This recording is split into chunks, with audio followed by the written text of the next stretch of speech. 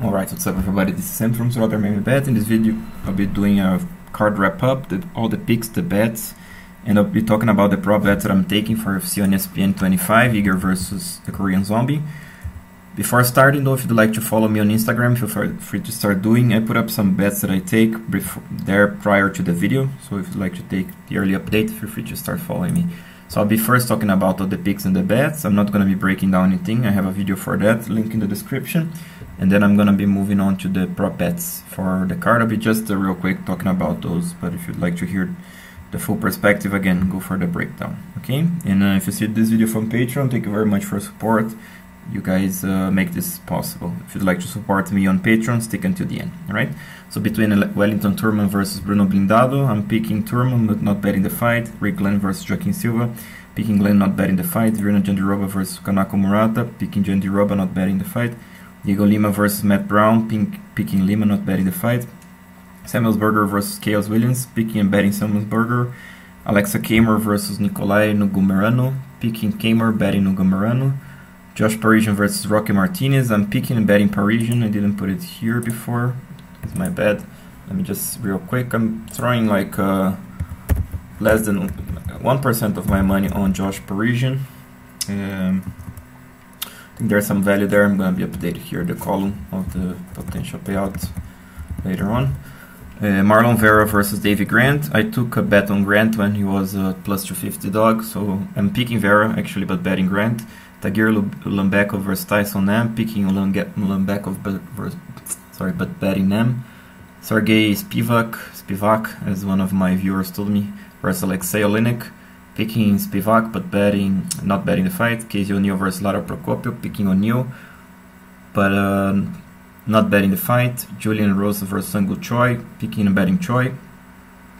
0.75% of my money. Daniger versus Sung Jung, Korean Zombie, picking and betting Ige. Okay, so on to the prop bets.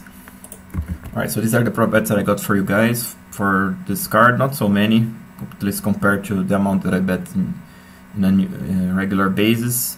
There are some good ones, but not so many as other cards. So Casey O'Neill by decision.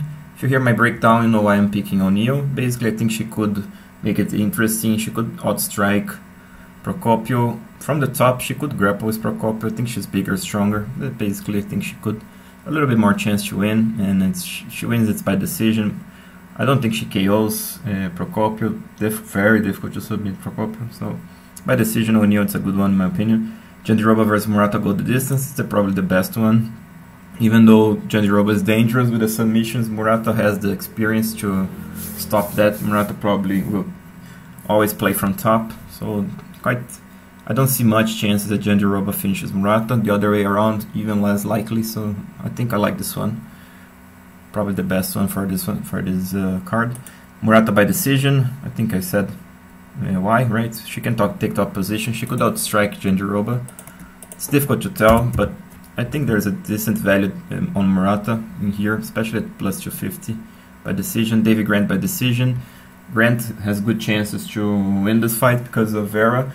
He's a super tough guy, but he's quite odd, you know, in a regard that he doesn't implement his strategies too well. So Grant could win, and most likely by decision. Then I have a round robin here with Vera and the Grant that we spoke about. Even Ige and Zombie go the distance. The reason here is both of these guys tough, even though I think there's a chance that Ige finishes Zombie. Also a small chance that Zombie finishes Ige. But I think this goes to decision. Jandiroba Murata go the distance we spoke about. And Parisian and Martinez go the distance.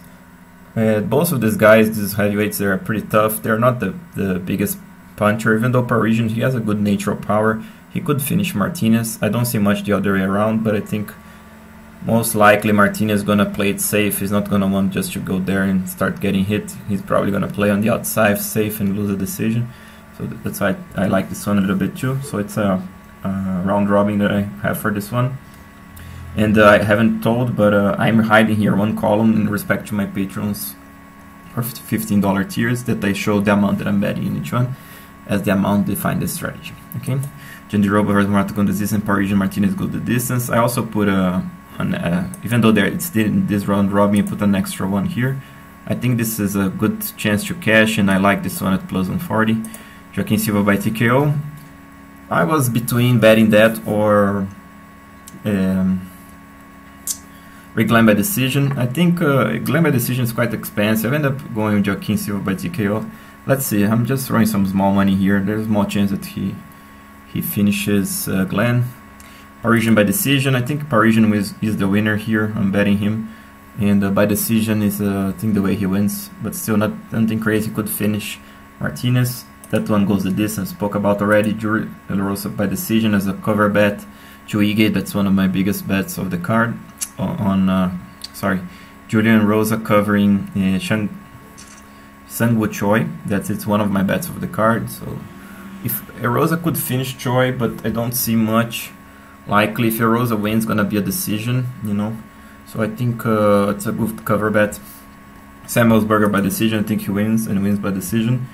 That's the bet that I have. Thurman by decision. Like I said, I think Thurman wins and by decision, even though he could get finished. Depends if he's gonna try to prove a point against a big puncher like Bruno Blindado. Maybe he will, because he's too young. He looks like still developing the mental aspect of the game. But still, I'm gonna take a chance here if he brings the right game plan, and he could take it to the ground, edge Blindado on a decision, because I don't think he finishes Blindado.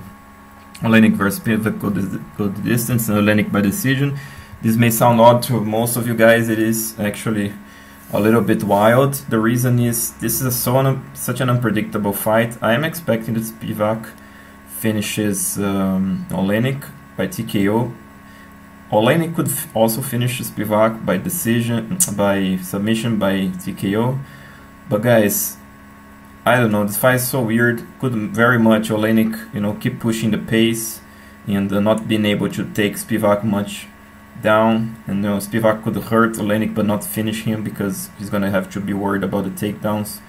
So it could be weird, could go to the decision, as weird as it sounds. It's not too likely, but at plus 400 I see value there.